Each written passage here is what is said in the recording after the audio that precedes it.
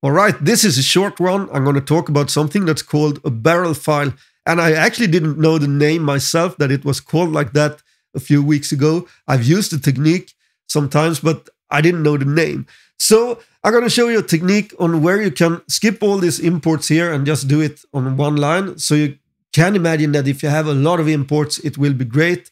Otherwise, you can do it like this. In this app, it doesn't matter really, because this is a very simple application that I don't even want to call an application.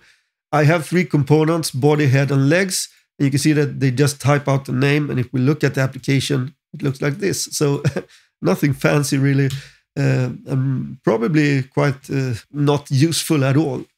But anyways, you can see that I import these components here and I type them out here in the JSX. And this is made in React. And that's mainly because I work mostly in React. This has nothing to do with React. You can do these barrel files and this technique with just plain JavaScript. I'm also using Typescript because I'm used to that.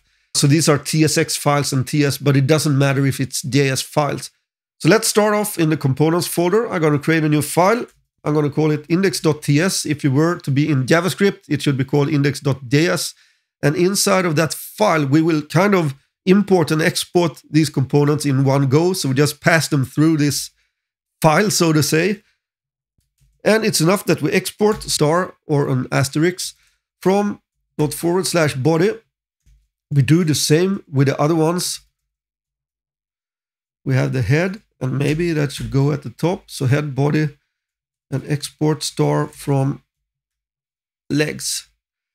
So by doing this, we're passing them through this file, the index file here. Save this file, go back to your application file, the app, and I comment these ones out, and I'm going to import them on one row instead. So import, it's very important now that I have curly brackets. So we have the head, the body, and the legs.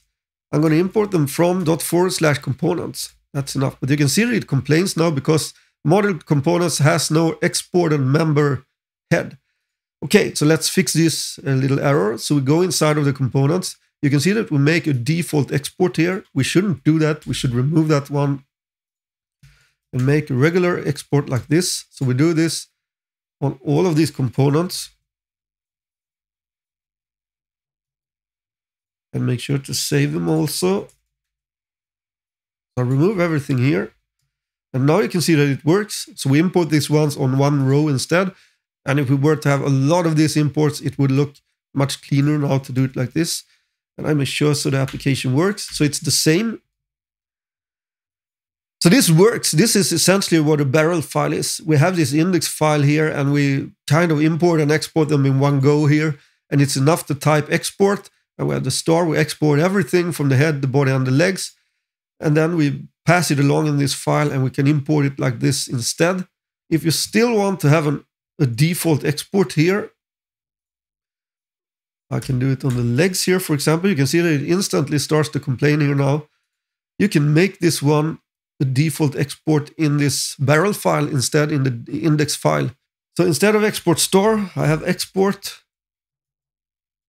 default as legs, and this will also work. If you prefer to have these default exports here, if you want to be able to use them standalone as you did before, you can do it like this instead. And you instead create this default export here in this barrel file. So I think this is it for this short little quick tip video, and it can be useful when you have a lot of imports. Otherwise, skip it. I don't think you need it.